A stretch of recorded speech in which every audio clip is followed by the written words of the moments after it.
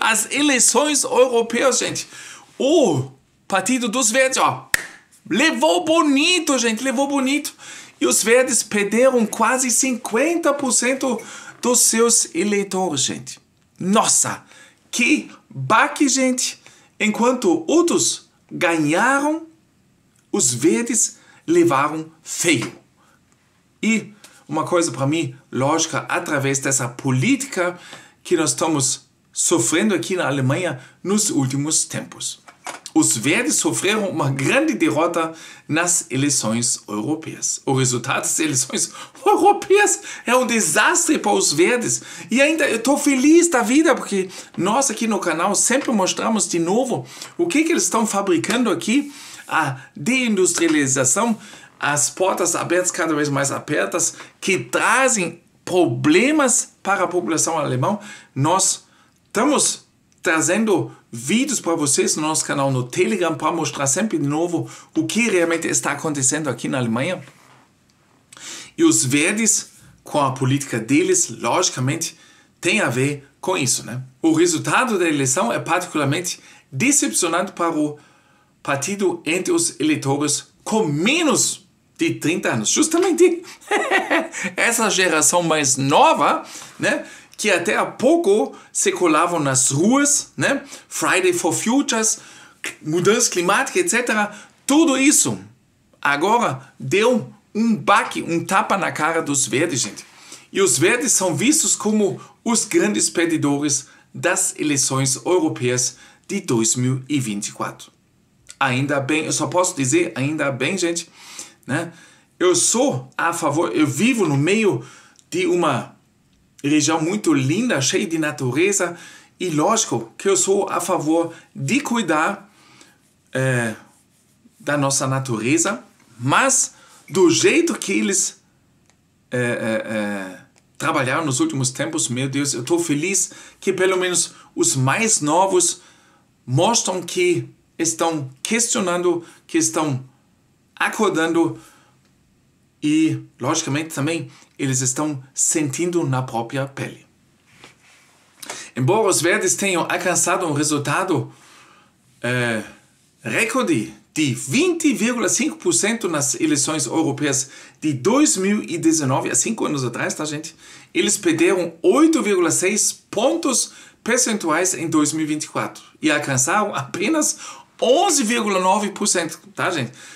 Deu corte quase pela metade, não bem, lógico, mas quase pela metade, dos 96 assentos alemães no Parlamento Europeu. Eles agora têm apenas 12, em comparação com 21 em 2019. Deu uma cortada bem dada neles, né?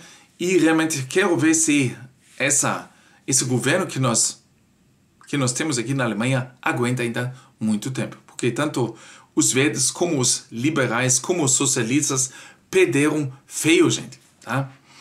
Na Alemanha, apesar de estarem no governo, os verdes só conseguiram obter um pouco mais de votos do que os outros partidos em 12 dos 400 distritos e cidades independentes. 12 dos 400, gente. Hã? Que baque, gente, que baque. Em nenhum lugar os verdes conseguiram ganhar eleitores, pelo menos em termos do número total de votos expressos. Os verdes não conseguiram obter ganhos em nenhum dos distritos eleitorais, gente. O partido perdeu votos em todos os lugares, mesmo em seus redutos. A política energética é claramente verde, assim como questões especiais como a liberação da maconha e a reforma da lei da cidadania. E eles estavam na frente disso, sabe, gente?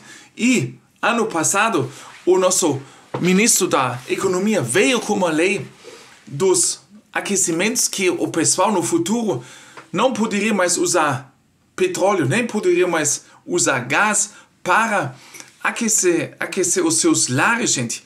E muitos de nós já temos isso há décadas. E o que muitos fizeram, porque essa lei era para vir, que não veio agora, era para vir dessa forma, ameaçando a população, tá? E muitos tiraram aquecedores que tinham apenas 5 ou 6 anos de petróleo e colocaram novos, tá? Porque através dessa lei nova que era para ser colocado, a partir de uma certa data, eles não poderiam mais colocar aquecedores novos de petróleo, gente. E então, ano passado, um monte de pessoas arrancaram tudo fora, colocaram novo para escapar dessa lei, gente. Dessa lei que agora não veio. Então, a ameaça foi dada, né? Milhares de alemães trocaram tudo, tá? Gastaram uma boa grana, ficaram endividados e essa lei foi só ar quente, né? E outra coisa, a apresentação da nossa ministra no exterior é um fracasso por completo. A Alemanha perdeu totalmente a cara no exterior, a credibilidade não existe mais e fez com que trouxe esse resultado. Além da forte migração que nós estamos tendo aqui, onde também os verdes estão na frente, querendo cada vez mais deixar entrar mais pessoas, com a mudança da lei da cidadania, que você agora consegue mais rápido ganhar o passaporte alemão. Tudo isso fez com que também os jovens nas escolas, com esses ataques, não só nas escolas, como nos trens, nas cidades, em todos os lugares, ataques de faca, a população nova sente isso, porque eles estão informados mais nas mídias alternativas, tá? No Telegram, no Twitter.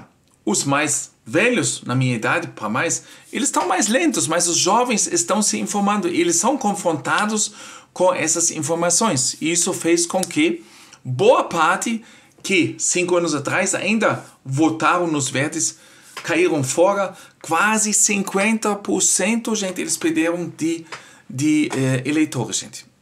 Das muss man erstmal schaffen. Isso precisa conseguir, né? Meu Deus do céu.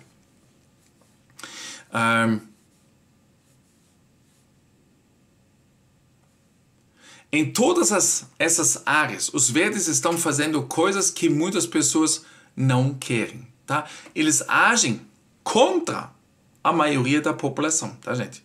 Eles simplesmente, existem pesquisas entre a população, onde a população mostra claramente o que eles querem, qual é a tendência e o que o atual governo faz. Os liberais, os verdes e os socialistas, eles seguem a sua linha. Ponto, acabou-se. Eles não querem saber da opinião pública, né?